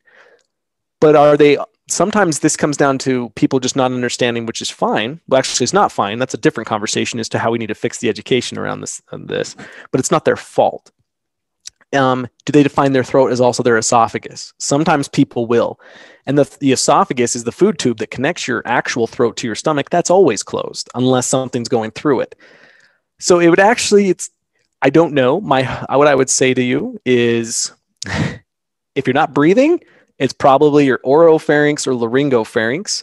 And in that case, you are suffering from some form of apnea, and you might want to get that looked into. If you're able to breathe, it's probably not all that worrisome, but I mean, I'd have to ask other questions. What's your overall weight? What position are you sleeping in? Are you laying on your back? You laying on your side? And we'd have to start really getting into the nitty gritty of it, but more than likely you're fine. I just don't know how to give a real satisfactory answer without knowing the exact specifics. You mentioned there about sleeping. Is there a position that we should be sleeping that is the most beneficial for our entire body? I used to say one position, and then what was interesting is a couple of years ago, I started to look far more in depth with it, and our knowledge was starting to change. What I used to teach was that sleeping on your back was going to be the better option, because it would naturally kind of pull your vertebral column or your spine into a more natural position. The more I've looked into it, our understanding has grown significantly to where side sleeping is okay. It again becomes a conversation of, what's the surface you're sleeping on? What's the pillow or any kind of support you're using? Are you putting anything between your legs? This is where, as with everything, I wish I could give this nice streamline, like, oh yeah, it's your back. Why can't science be more simple, man? I just want the answer to everything, so I can just live a good life. What I've defaulted to these days, because I'm not a sleep scientist, I'm not someone who looks at this, and I'm not on the forefront of this research, so there may be more that I'm just not aware of. I always tell people, just not on your stomach. That's the one I know for sure, but I know I'm right there with you. Look, I'm going to be honest with you. If I fall asleep on my side, I wake up on my stomach all the time. I'm like a pretzel. It's tough. I'm not going to pretend as though it isn't. But that is the one that I am pretty confident is bad for you, is that it's sleeping on your stomach. Yeah, no, And to be fair, this is a question as well. It's like I'm 19 and I feel like other people my age are similar. Is that we're getting back problems at 19, 20. And obviously, partially it's because of, phones and laptops and whatever. But also it's the way we're sleeping. Like I sleep with my stomach. And I know for a fact that because I sleep with my stomach, I just know that it has had an impact on my lower back. I know it has. Because I wake up and I'll be like, oh, that hurts. But it's the most comfortable position, sleeping. So it's very frustrating. But I want to ask you that as well. Or is there an increase in these cadavers having sort of, can you see the fact that they've had some sort of spinal kind of something wrong with their spine because of the way sort of everyone lives and walks and the way everyone lives their life? Absolutely. And it's one of my favorite things. Not as though I don't mean to make it sound as like I'm happy that they suffered from some kind of issue. Look at your spine, mate. It's more that it makes such a fantastic teaching tool. For instance, this one right here, if I can point properly using the camera, this is actually one individual who's been cut in half, right in the mid-sagittal plane. And so that means you can actually see her spine very, very well. And you can see that she actually has some curvature like this. And that, to me, this is where I tell my students, I do something called Sherlock Holmesing. I've made that name myself, meaning since they only tell me their age and what they passed away from. So for instance, she was in her, I think it was early 70s, and she passed from breast cancer. Tarek, now you now know as much as I do about that person. So that means anything else I find, I have to then deduce what's going on or use inductive. Like I have to literally, this is why I call it Sherlock Holmes. And I'm like, okay, well, her back is like this.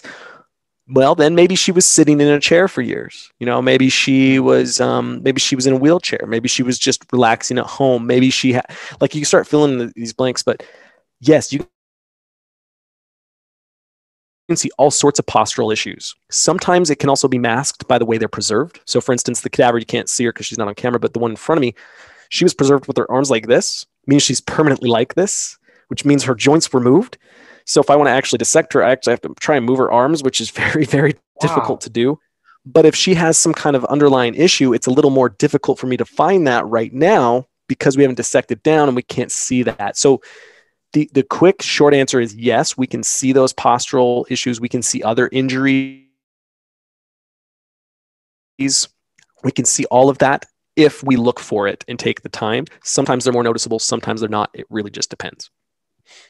Since you, so from that question, since you started looking at things like looking at anatomy, have you seen any other trends sort of appearing in cadavers that might not necessarily have been as prominent before or at the beginning of when you started? So I know the statistics around things like certain like say hysterectomies have been less common, but they were more common. So that's where you remove like the uterus or the female reproductive organs. What's interesting has been my experience working with cadavers and is that since we can keep them for such long periods of time, that I don't have, it's not as though I'm seeing cadaver after cadaver after cadaver after cadaver after cadaver. It's more that I get super familiar with the ones we have. But I know the statistics. I've spoken with the embalmers about this. I have looked in depth. Trends definitely can be there. Like you're seeing more back issues. You're seeing, like I can talk about cavity formation. I can talk about nearsightedness is going to be a big issue that's been developing. Can I see that with a cadaver? Not really. With the cavities, depends on if their teeth are still in there. A lot of times they're older, so their teeth are gone. Am I seeing trends inside of this lab? Not so much, other than cancer. Cancer is that thing that just honestly most people are passing away from in terms of the population, the age range that we get. So that's what I see the most, but it's different types of cancer even at that. So I can't just say like, oh, everybody's dying from colorectal cancer, even though that is the most common form of cancer. It's just I see cancer as a whole, but I'm not seeing any insane trends just because my job is more to get to know these cadavers very, very well so I'm just kind of limited in my pool of what I'm pulling from. Okay, that's interesting because I thought that you had that, not basically seeing cadaver after cadaver, but I thought you would have seen sort of maybe a lot more, or I think I'm assuming that you see a lot more than you actually do, and instead you see the same cadaver more than once and different organs of that cadaver. And it depends. It depends. Like say if I had gone to the classic, if I had gone to the classical way of education, I would have seen probably more cadavers than this. Kind of. It really depends on your program. It depends on your anatomy program itself. There's so many different elements that go into it. I have seen more cadavers up at the University of Utah because I have been able to go up there. I've seen more cadavers at the body donor program that's up there, because there's even a local body donor program that I've been able to visit. I mean, we use a whole bunch of body donor programs, but I have been able to visit that one. I mean, I've been to Body Worlds, I've seen that type of thing, but from a professional standpoint, you're absolutely, it's my pool is actually very limited, and that's been good for me because that means I can get very, very, very comfortable with these individuals. But that just kind of goes to show where you're not the first to assume that, and it's fine. I get it. You just like, because you don't know how big the space is. You don't know, especially if I'm focusing on just like little body parts here and there, you might be like, oh, he just has like a field of cadavers, when in reality, it's like not so much. For our lab, we're a small little lab. We came around to really teach about 30 people maximum at a time. We weren't planning on teaching millions across the world. It was just one of those things that kind of unfolded as time progressed. But yeah. And do you pay for these cadavers, or are they donated specifically to your organization? How does it? So we have to pay for them so whatever body donor program we elect to use, and sometimes it really does depend. We have to pay in order to, because it's a business, right? Because you have to fund transportation of body, the embalming of the body, the cremation of the body. There's a lot of actual things that go into that you're paying for, but you also don't get to keep the remains because we like to think of ourselves as stewards, right? We're basically just saying, okay, I'm going to pay you to then be able to dissect and teach from this body for the next 10 years. And then I have to return every piece of the tissue after that time frame. So really, you do have to pay, but it's not as though like you're just paying for the body. It's like you're paying for the process to get them to you in that state. And it really depends on which body donor program you use, because they will have different embalming and preserving methods. So, and I don't know if you're allowed to disclose this, but how much is the sort of process? How much does the whole process cost? And you said it's only 10 years after you have to give it back. So what happens then? Do they get, like, what happens to the cadaver then? So the cost depends. The cost really depends on, because I mean, we deal with so many different programs. It's like you kind of talk with them, and sometimes it depends on how many cadavers do they have, what was the preservation method used, how far away is that particular body donor program, and how are they going to get the cadaver to us. So there's a lot of factors. It ranges. Honestly, the best thing I can say is usually it's a few $1,000s around there, but even that can change. It's one of those things that I don't always know until I get in conversation with those body donor programs and speak as to what's the current state of things. So for instance, take like the pandemic, for example. What happened was, speaking with all of our the programs we deal with, there were adjustments made in terms of, let's say, Tarek, you decide you want to donate your body for science and education, and then you die of COVID-19. Well, this is starting to change. What would have happened is they would have just cremated your body right to begin with. They weren't even letting you be preserved and then being put out to go teach, because we just didn't understand SARS-CoV-2 enough to be able to say, okay, we're just going to start, oh, you died of COVID? Here we go. We're just going to start dishing out these bodies. So what that did is it actually, I don't know if crippled's the right word, but it had a tremendous effect on the availability of bodies worldwide. So in that instance, it makes sense for the overhead of these these mortuaries, right? Some of these are mortuary schools. These are like mortuary science schools. They may have to elevate the price in order to keep the business afloat, right? Like we all know, just the ripple effect everything's had on the economy. It's affected the body donation process just the same. So we haven't, there's so many factors that go into the cost, but I think a real nice baseline is somewhere around a few $1,000s. But that can be much higher. It can be much lower. It just really depends.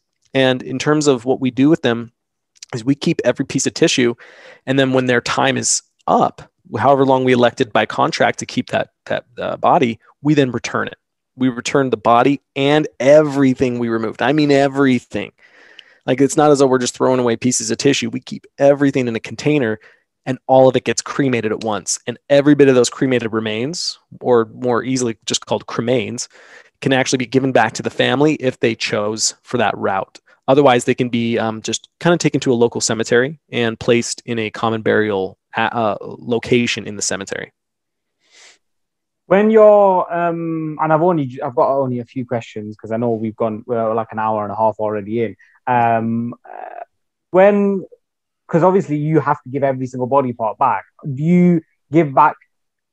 I don't know how to explain it. Is it all in one coffin, the entire cadaver, and then you put it back where it was, or do you put it in separate containers, or what? How does that work? It really depends on the state of the cadaver, because sometimes when we make a cut, we make a dissection, we do that asking ourselves, what can we teach from it, right? So say if I want to remove a leg, well, there's many ways I can remove that leg. So then I will then make that decision. We execute that dissection. Obviously, you can't just put it back together. And who knows, maybe over the years, I may dissect that same body part multiple times, and maybe it becomes more segmented. In that case, transporting them back in the same container, whether it's like a makeshift coffin or a body bag or anything like that, sometimes that's just not overly practical. Sometimes it is, sometimes it isn't. It really depends on the state of the cadaver at the end of their time here. Sometimes, yes, it's really literally as simple as just it all goes back together the body. We didn't dissect all that much because that wasn't our purpose with that cadaver. We wanted to just show a couple things. Other times it's like it may be in several different pieces. It depends. Oh, right. Okay. And the cadavers that have, you mentioned earlier on, obviously the COVID-19 ones, they automatically be cremated, even if you wanted your body to be used for science. Or have you dealt with a cadaver that's passed on because of COVID-19? And is there sort of any new research from the anatomy side that people are seeing that, oh, look, this is a common thing for people that died of COVID that we're seeing? Or is that going to happen later on? So dealing with the programs we're dealing with, we have not had any bodies who passed from COVID-19. The information that we've gotten from the programs we deal with is that they're just not doing it at this time, or if they are, and this makes perfect sense, they're utilizing those cadavers for medical students. And that makes all the sense in the world to me, right? If you're going to be able to utilize those bodies, you might as well give it to those who are going to be on the front lines of treating such a large problem as the pandemic. So to give it to us as a gross anatomy lab, when I say gross, I just mean large, not disgusting, but as a gross anatomy lab who we just teach, we're teaching online, yes, but I mean, our main thing has been like EMTs and paramedics.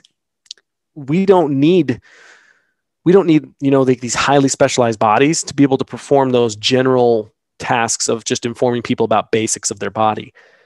But man, I would love it. I would love to have a body, and I could look at the lungs. I could look at the cardiovascular system of someone who passed from COVID-19. I look at the data. I look at what I can see, but that's the same stuff that's available to everyone else that's available to me. And you're kind of trying to piece it together. But like I was saying, like as soon as you see something in the lab with your own eyes and get to touch it and feel it, it's a completely different ballgame. And so I wish, and this is changing, I wish we could get one of those bodies. Again, I don't wish any harm upon anyone. This to me though, is I'm like, okay, we now have reach among all of our different social profiles. We have over 8 million followers or subscribers across every single thing. I mean, imagine what we could do if we did have visible visible signs on the lungs from COVID-19. What could we show with that? What could we teach? It's amazing the reach that we could have. And so I really am chomping at the bit to get lungs like that, but it's just not been made available to us. I don't know when that will be made available, but we are hopeful that it's sooner rather than later. Yeah, hopefully. And it does, like you said, make sense that it goes to medical students first. But, I think it will be, I've said this as well. I said, I can't wait for 10, 20 years when we actually, because in the grand scheme of things, we know nothing about this virus. Like that's why policies all around the world are completely different. Some people are like, you can be with 30 people. Some people are like, you can't be with anyone. You know, all this other stuff, because we know so little. And in like 20, 30 years, however long, one day we're going to find out, one, why does everyone have so many completely different symptoms? Some people die and some people get absolutely nothing, and they could be the exact same age. And it's just fascinating. And I do hope that you guys get your hands on one of those as well. My final quick question to you before my final question is, and I don't know if you know the answer to this question, but someone asked, wait, let me get it up. Why do we need to feel / show emotions, for example, crying? And is it bad to keep the emotion in? I don't know if you know the answer to that question. Emotions are fascinating because we as human beings are the most communicative species we know of on the planet. Your eyes are very, very good at figuring out how people feel and what they're thinking based off of subtle body language. And emotions play into that. Like an example I like to give to people is your eyeballs, the fact that you have white on the outside and then you have the darkened irises and the darkened pupils. If you look at a lot of other creatures, they have pure dark eyes. It's not black, but they have very darkened eyes. And that is to mask their eyes. But for you, you actually advertise your eye movement. So like Tarek, if we were, say like we're hunting, right?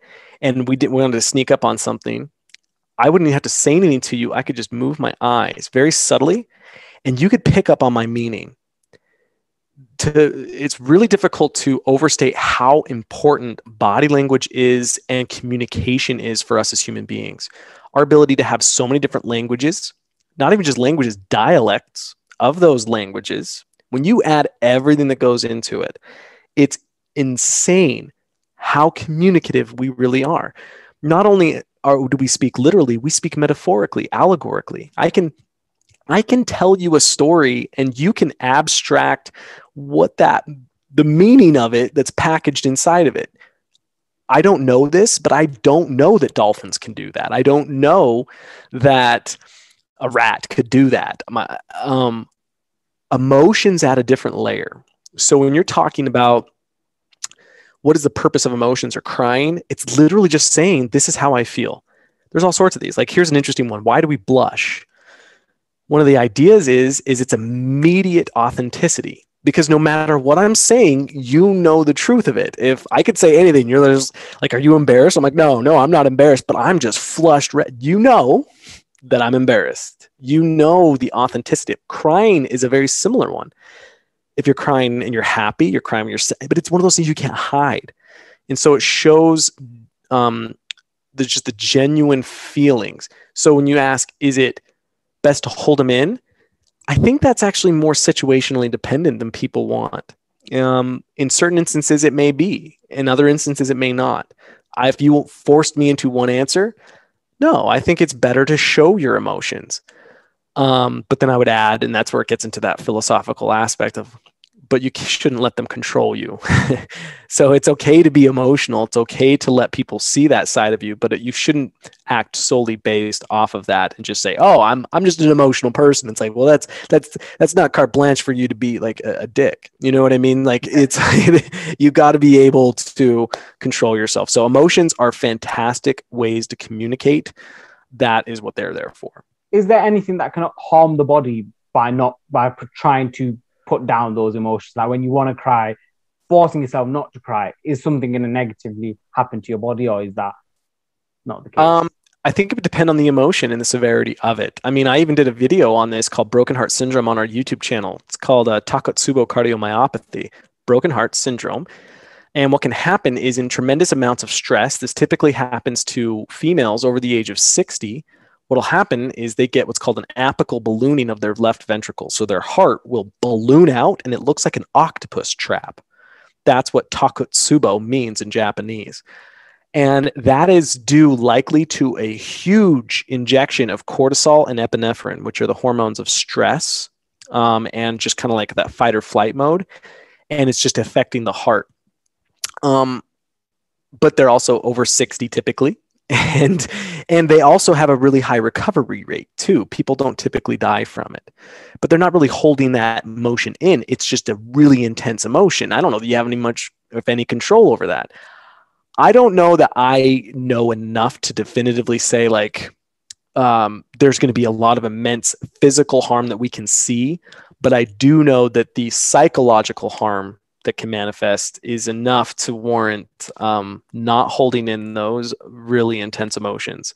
That's what I would be more concerned with rather than say like some other physical thing happening. That I see is probably less likely, except when you start introducing cortisol, because cortisol does do a whole variety of things to your body. But again, it comes down to how long are you holding in? What is the particular emotion? What's your overall state of health? And then it's just, you get into that whole thing of just question after question. Yeah, no, this is this perfectly links to a recent episode that I recorded. It will be uploaded before this one. It's the one with Rugged Counseling, so make sure you check that out. He's a mental health therapist, and I asked him the question, sort of the impact of mental health on the physical human body as well. I know I said it was just the last quick question, but I forgot to ask this one, and it links back, and it's quite not the sort of nicest question considering your own experiences, but is it bad hold your fart in? And what happened, like, is it bad to hold your fart in? Because some people say, because apparently, and I don't know how true this was, but there was an occasion where someone held their fart in and then it went up to their brain or something like that, or it burst something and something happened. So is it bad to hold your fart in? Not typically, but the reason why is because it's going to find its way out one way or the other. And then the question is, how bad is it? So here's one thing to think of. I think I may be wrong. The percentage doesn't matter, but I do know that either the majority or really close to the majority of your farts are actually swallowed air. It's not even that it's particularly stinky. It's not as though your bacteria are making much. It's just literally air you swallowed, made its way down. It goes to show that if you close off your anus and you don't let that actually escape, there's other sphincters that it's possible that same air, that gas could go out. Or it is also possible that the anus may not be perfectly closed and it might let small amounts out. It has to go somewhere. And the body is not just going to let you injure itself. It's kind of like if you have to urinate really bad. Sometimes people ask me, can the kidneys explode? I'm like, absolutely, except I've looked into it and it's happened so few times that you might as well say it's outright impossible, because from your body's perspective, it's not going to be like, I'm just going to hold this in and let my kidneys explode, as opposed to just peeing my pants. Like your body's going to aggressively urinate to save your kidneys. If it got to be the point where you're about to experience significant damage, you're just going to fart. You're just, your anus is just going to open. You're going to pass the gas, because that is the far better option, and your body's going to take over. It's the same reason why you can't really hold your breath to pass out. I mean, is it possible to do? But yes, but for the vast majority of people, it's not likely to happen because your body's not going to let it happen. Interesting. And if you ever do need to like pass gas and you're around people, here's a tip: get your hand, put it in your pocket, and then spread one of your cheeks to the other side. And basically what happens, like, as in spread it away from the crack, say the crack's here, get your hand, spread it out that way, and then essentially it'll make no sound. I'm telling you, it works. It's a brilliant hack. And then walk away. Do not stay in the same position. Walk away, and then people will just be like, what's that smell? But you'll be all the way over there. They're not going to think it's you. So that's brilliant. It's a brilliant trick. Thank you. I will try that today probably, because knowing me, I'm going to have some, and I will try this out. Name is science. Knowing you should definitely fart every single time you need a fart. Never hold yours in, because I'm a proud farter. Yeah, exactly. I mean, especially after your experience, just let it out. Just let it out. Whatever, even if whatever it is the case, just let it out. But yeah, it was an absolute pleasure having you on, Justin. I have one final question to you. It's a question that I ask everyone that comes on. Is when you were young, you were in the military at 19 years old, very young. What sort of advice would you give to people who are around that age, 19, 20, 21? What sort of life advice would you give to them? Don't worry about what you're supposed to do or what's cool or anything like that. Get out of your head. I was a bad student when I was in high school and younger, and obviously in college, that was a different reason, but I will remember this to the day I die. We were getting out of the Marine Corps, and when you're getting out, they have no use for you. So if everyone else is going to start deploying, but you only have a couple months left in your service, they're not going to send you and waste money on you to train. So they actually will put you in these little units that are just there to exist. You're just waiting out your time. And one of the opportunities I had was to start taking some college classes, but I took it with some of my friends that I'd served with. And I remember we're in a math class, and I just start goofing off like I did all throughout high school and everything. And my buddy, I had served with him for 4 years now. He just turns around and he's like, my last name's Cottle. He's like, Cottle, you know, it's okay to be smart. And I just like, I've even told him about this. And I just like, in that moment, it just hit me. I'm like, what are you doing? What are you doing?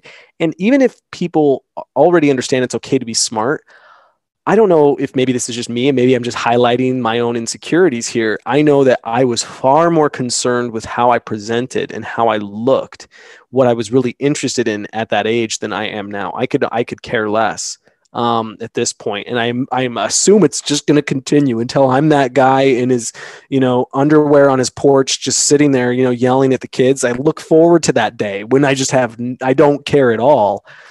I think if you're wasting your time on what your parents, friends, family, everyone, not as though you shouldn't respect their decisions and their opinions. Absolutely. I'm not just saying be chaos and just like, I'm going to do what I want whenever I want. But at the same time, like, don't worry so much, because if you do what you want and you do it earnestly, you do it with the best of intentions, it's going to work out. I don't know if it's going to work out for you when you're 19 or 20, but it's going to work out. The Marine Corps was a terrible decision in hindsight in terms of I did no research, but because of that, I did it authentically.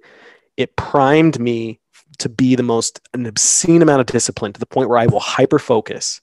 You give me a task, I will obliterate it. If you give me anything, you're like, go grab the groceries. I will be the best at getting the groceries that's ever existed. He'll be the best grocery grabber you'll ever see. You can't beat me. It's a new Olympic sport. All right. I will be the single best. But the thing is, I don't do that to be better than anyone else. I do it because I want to actually be the best that I can be. And I think that you don't have to go through the military to have something like that. It's really just an understanding of, you know what, it's okay to not please everyone around me. Instead, I'm going to do what I really want to do. That would be my advice. That's it for this week's episode of the podcast. I hope you enjoyed it as much as I did. It was an absolute pleasure to have Justin on, and I do appreciate it when people like Justin take their time to come on to the podcast. A very small podcast, but it's very, growing very slowly. But it is always a pleasure, and I learned so much about the human body, about the human anatomy, like I always have done for a few years now with the Institute of Human Anatomy YouTube channel. I'm sure you've seen it pop up on YouTube about something about your muscle or whatever, or pop up on their TikTok, which it seems to be going viral every other day. I wish mine went viral every other day, but it doesn't. Anyway, I'm getting distracted. Like I said, huge thank you to Justin. If you are watching this, Justin, thank you so much for taking the time to come on. Hopefully we can do a bit of a part 2, maybe do more of a Q&A. I don't know. If you're interested, then let me know in the comments below. And other than that, thank you so much for watching. Make sure you hit that like button. Make sure you subscribe so you don't miss next week's episode. And share us on social media, tagging at MMHY Podcast on Instagram. Other than that, thank you so much again for watching. Have a great week. Until next time.